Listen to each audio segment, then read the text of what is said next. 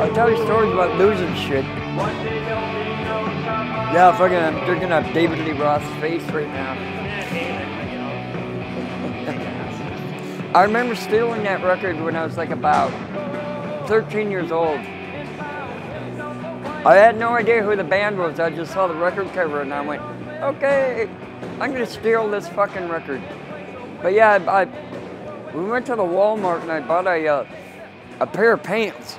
And within 24 hours, the fucking pants were gone. And I'm out on the street in my fucking boxer shorts just walking around. Like, okay, trying to remember and trying to recollect about what happened in that 24-hour period. What's that, dick cheese? What the fuck is that, you know? What is that? Is it pasteurized? What's your name? You want the real one? Yeah. Well, my board name is Kendall, but you can call me Ken, and my family and my bandmates call me Kenny. What's your punk rock name? Mr. Chai Pig. Where did you start skating? Dude, I think I was about 10 years old at the boys club in Edmonton. Yeah, the boys club in Edmonton. What did you do in the winters there? Sniff glue and bumper ride. I'm a goofy foot. I remember me and my brother used to steal shit to get money, and we'd order stuff from Val Surf, a skateboard company in California. And we couldn't wait to get that box. And I remember one of the first ones was, met a guy that had a Logan Earth ski. Never seen one before in my life. So I got one of those, and then I went to a GNS, the Stacy Peralta, the original wooden one, like kind of like that one there. And then the laminate came out, so I had the #1 and the #2. We had it all. And then I remember getting tracker trucks and Road Rider 4s. We had a skateboard team. We got sponsored, and which meant we got free gear. So we didn't have to steal anymore. Stealing became, at that time, a recreational activity, just to amuse ourselves. Where and when did you meet Petey? I met him in Regina when, because that's where he's from, and I just happened to be there, and he already had a shop by then. But at that time, the original name of the company is GNC, Great North Country, and then he took that off. But that's the first time I met him, and where was the first ramp you skated? Well, we used to make our own. You know, like renegade bullshit. Like, you know, you didn't have the privilege like skaters have now. I consider modern day skateboarders really privileged to have something like this, and spoiled. Outdoor skate parks, unheard of. We'd take a plank of fucking wood, you know, a 4x8, put it up against a garbage can. That was our ramp for the day. And we'd scout out places that had slopes. You know, and if you call me a slopehead, I'm gonna throw this can in your face. Because that's just fucking racism. Did you skate much around then? Well, I skated, you know, that big bowl out in North Van where PD had one of his shops. Yeah, that one, yes, yeah. Yeah, and China Creek, and yeah, and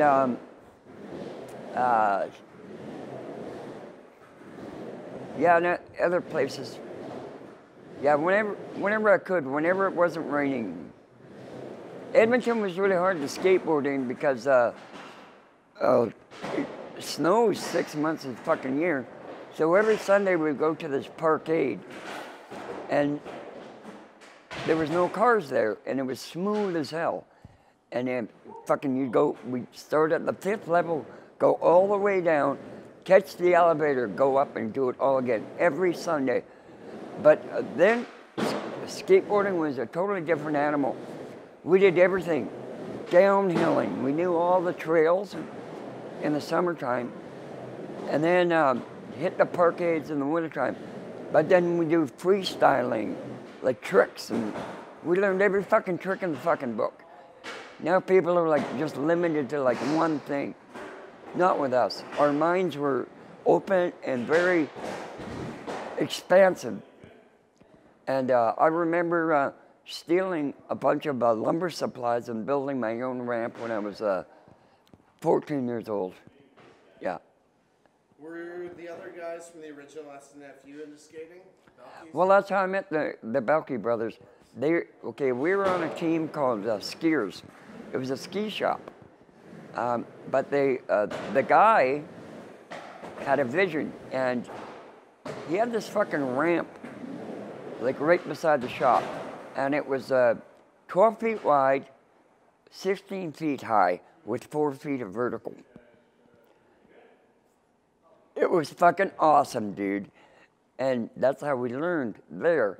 And so he asked us, he saw me and my little brother found out about this place.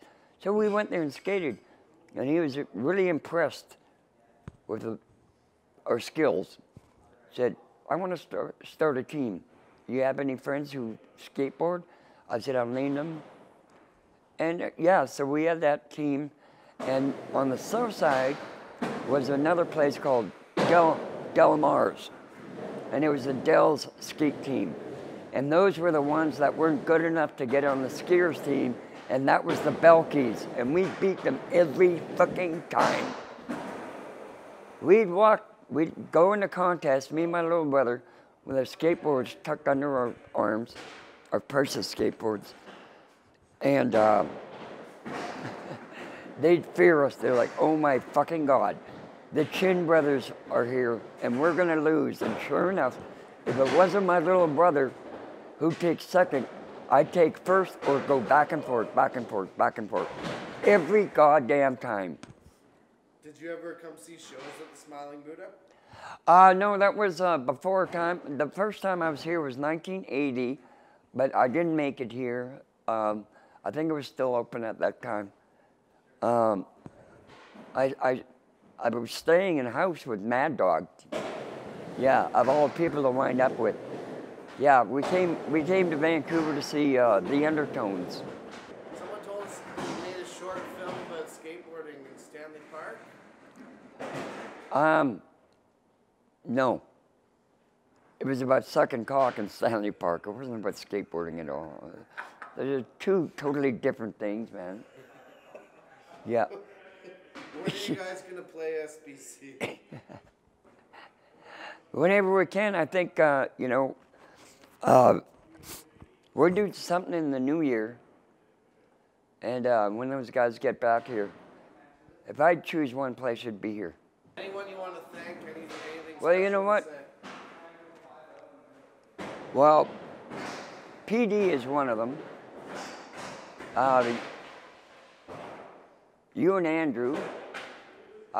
Anybody that had the frame of mind and took the time and care to support SNFU in whatever way, like coming to the shows, like the people I've met over music, and we had a vision that okay, we're gonna play hard music, like fast, for people that live fast and people that don't mind hurting themselves. And that music was designed and constructed specifically for skateboarders, renegade spirits. And I knew that things were gonna happen. Like, I saw the tattoos coming, I saw the dreadlocks coming, I saw the alternative culture coming. I'm like, I'm just gonna go for it. And you swing with it and build a soundtrack to that. And you know what? I think it kind of worked. Maybe, I don't know. How does skateboarding and punk rock go hand in hand? It's the independence of it all, it's the do-it-yourself kind of credo, and the aggression of it, and the speed of it, and just like everyone else can fuck off. I'm gonna get on my skateboard and ride far away from you, and you ride away from your problems, whatever's happening at the family, and fuck you guys. Like me and my little brother are getting on our skateboards, and we're gonna give her shit, and then you're lost in this world that no one else knows. And it's just like, you're free. You know, you're freestyling and you're you. And the only one that can control that board is yourself, right? And sure, you're gonna wipe out, you're gonna make a fucking mistake, you're gonna eat shit. And you get up and do it again. And trying to correct yourself the next day. It's like, okay. And I'll tell you, speed wobbles really suck. I remember one time doing speed wobbles down the hill. Oh, panicking. The pens weren't invented yet, and I was shitting my pants and hit the lawn and caught air, and just like, my face was green, and I looked like the fucking creature of the Black Lagoon. I was like, holy fuck, that was awesome. That was rad. I think I would climb up the hill and do it one more time. What do you think about what we're doing down here? I think it's awesome. I mean, you guys are community-minded. You did this all yourselves. And you support local talent. You know, you sell local artists' art and their records and their music. You let them play here. This is like a little safe haven, I think, you know. And I'm drinking a beer right here, and I can smoke inside. And that's very rare. You can do that in Japan. You can do that in Europe. But it's far and few between you find someplace in Vancouver where you can do that in a public environment. Okay, I'm gonna do the can.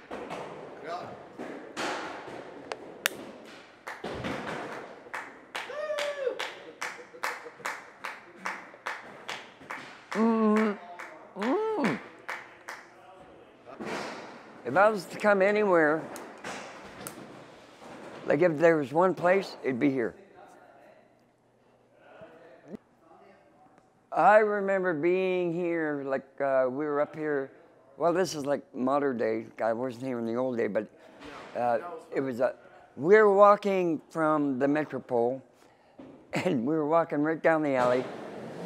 Andrew, you and I, 5 o'clock in the morning, you guys fumbling for the keys to get through the back door, and then we had a couple beers, and we were smoking cigarettes, listening to music, and Andrew, you guys are sleeping in here, and Andrew was like right there in a sleeping bag, and all I saw was a head, and it looked like an animal or something, and he smokes a doobie, and as soon as he put it out, he just totally bonked out. And then I finished up the beer, and then you walked me home. We got pulled over by the cops. Yeah, that was funny, yeah. In the back alley, you're in a gold suit. Yeah. Well, that gold suit got me into a lot of trouble, that thing. Like, how can you not miss some fucking guy in a Wookiee hat in a gold suit? Yeah. You know, I just want to thank you for being around and still being here. Well, you know what? You know, I just turned 53, but I like to hang around with youthful young energy and positivity, and I find that in you guys. And that's why I come by, just to say hello. I don't always have to drink. I like to drink, but that's not why I come by here. Well, you know what? It is still full of the memories, but now we have the experience and the chance to check out something that we missed out on, and you guys brought it back. And look at all these pictures here, and you can just feel it, because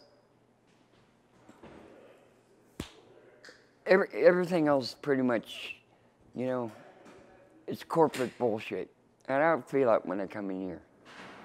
And I can walk in here knowing goddamn well that I'm going to run into somebody I know. And just like be casual.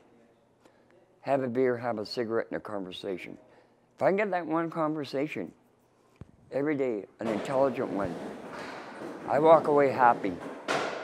You know, and then that's how you get to know somebody.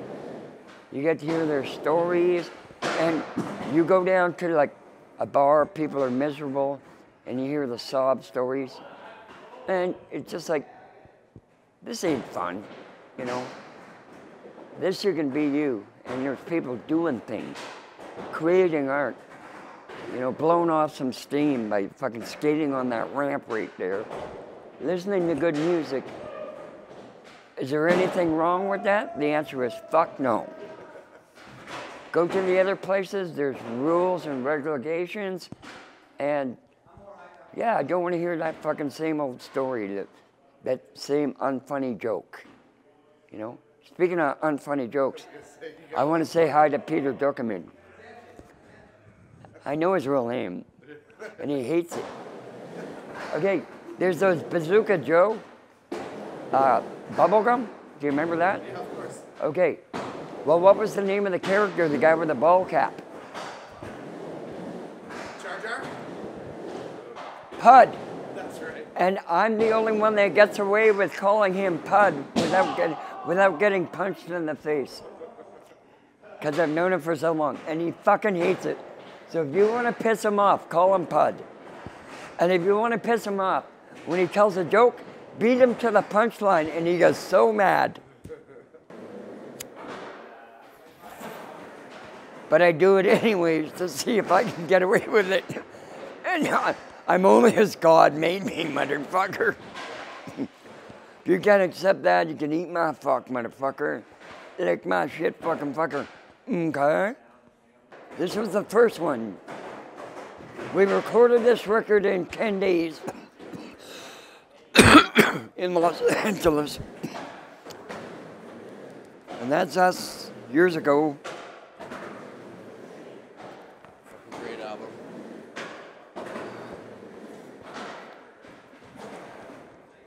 Oh, the other way, Beth. Nope, I didn't see it. Malcolm.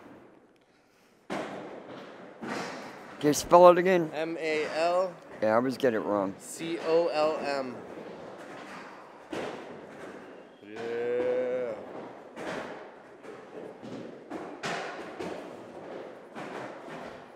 Hey, if you ever see this fucking faggot on the street, let me fucking know, man. Because this guy owes me $20. When I find him, I'm gonna fuck that guy. I'll give him the gurning. You want to see the gurning? I'm the Canadian punk rock gurning champion. Watch this, Malcolm. Got it. Woo!